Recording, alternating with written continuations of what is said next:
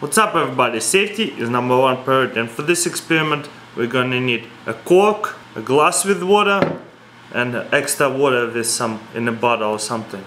So here's the trick. We're gonna drop the cork next to the rim. So you challenge somebody to move the cork to the middle of the glass in the water without touching the cork. Seems impossible, right? But all you gotta do is fill up your glass all the way.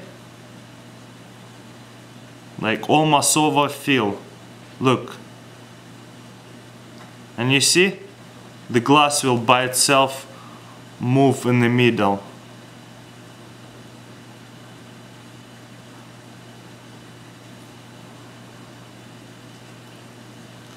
And it's not touching the rim of the glass. Pretty cool trick, huh? That's it.